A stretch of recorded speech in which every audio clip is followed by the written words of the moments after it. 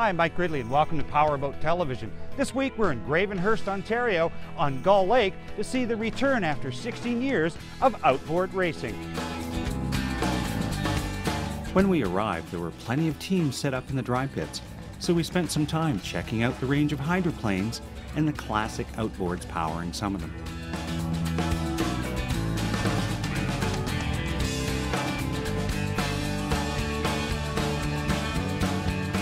As we circulated, we caught up with Jordan Elliott, president of the Toronto Outboard Racing Club. So Toronto Outboard Racing Club has been a club that's been around since 1952, and we're comprised mainly of volunteers. It's a not-for-profit organization, and we generally try and work with charities so that any of our racing proceeds can go to a nice charity. For instance, this year we're raising money for the Tim Hortons Children's Foundation, and at this event we're hoping to send a couple of kids to camp. So it's just volunteers and families working together towards a sport that we enjoy. The boats, we have a range of racing hydroplanes and runnabouts. We also have a class called T750 class, which are comprised of Voodoos, Critchfields, and Deltas. The Voodoos are like a fiberglass V-hull, about 14 feet in length, with 75 horsepower motors on them. We also have drag boats out here now that are like STV River Rockets, and other boats like of that nature, longer tunnel hulls, generally 21 feet in length, or V-hulls like the Allisons with 2.5 liter Mercs on them and stuff like that. So our hydroplanes and runabouts are just, they're great little boats. People can build them in our garage, and that's really how a lot of people start off racing, and a lot of people race there their whole career. You can build with your, with your family. I started building boats with my father in our garage at home. And that's a good part of what makes this sport so fun, is you can spend just a little bit of money and spend some time with family building boats and working on competitive outfits. There's lots of plans available to build these boats. So for a relatively low budget, you can put a racing package together for about under $3,000. While we're in the pits, the boats in the first race class, 20 Superstock Hydro, headed out to the course. After warming up, the field rounded turn 4 and the race was on. It was just a blast watching these hydroplanes power down the straights at 65 miles per hour and slide through the turns on the edge of control. One of the really exciting classes was D-modified hydro, featuring highly modified Mercuries.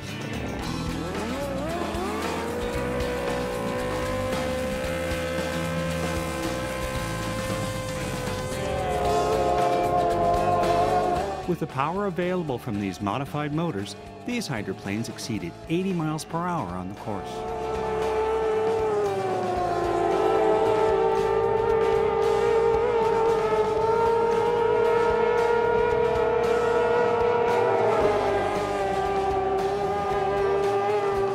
But not every class of boat was super fast.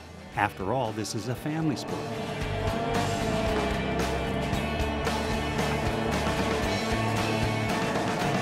In Gravenhurst, there were no better examples than the drivers of number 113 and 65, 16-year-old Gail and 13-year-old Maëlie Bergeron from Quebec.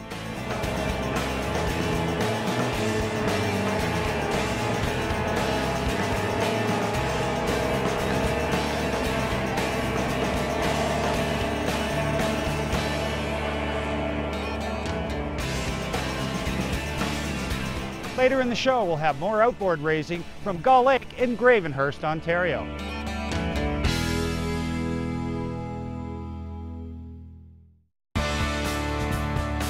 Welcome back to the Muskoka Powerboat Races.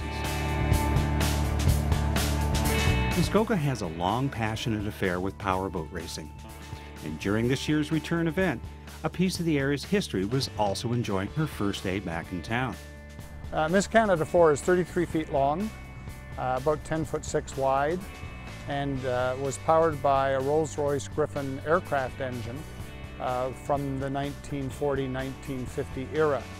The horsepower when the Wilsons raced the boat was about 3,000 horsepower.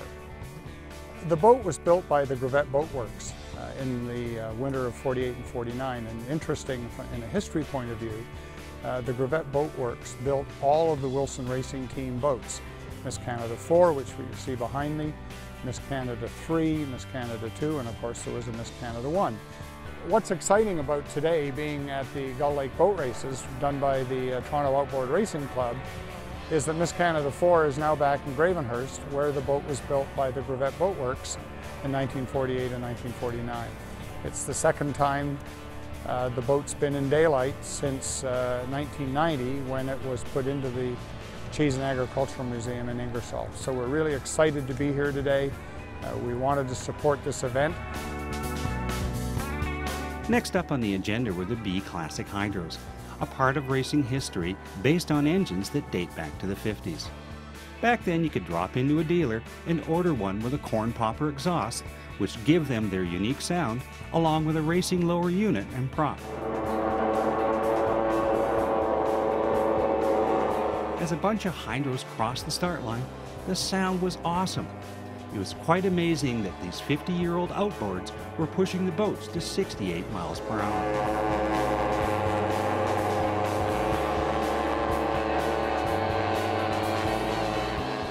Next up were the T-Class Runnabouts that pulled off an incredible start as the start clock ran down.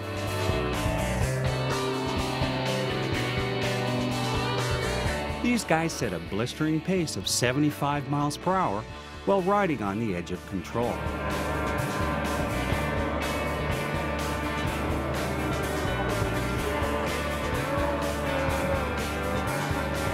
But sometimes when you push it, the inevitable happens.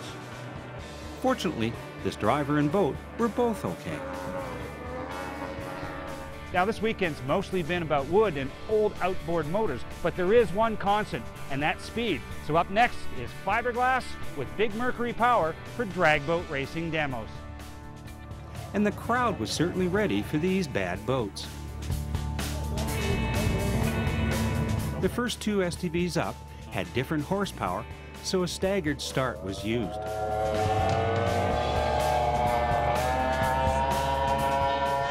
Run after run, these 350 horsepower performance boats topped 100 miles per hour in only 800 feet.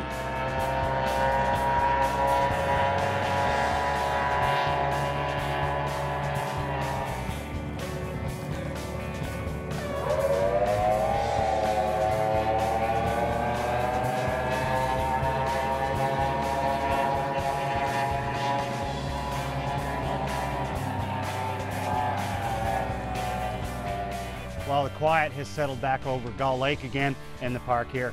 It's been an absolutely amazing day. Hope you had as much fun watching it as we had being here. It's amazing to think that a boat this small from wood with a motor like this can provide so much excitement.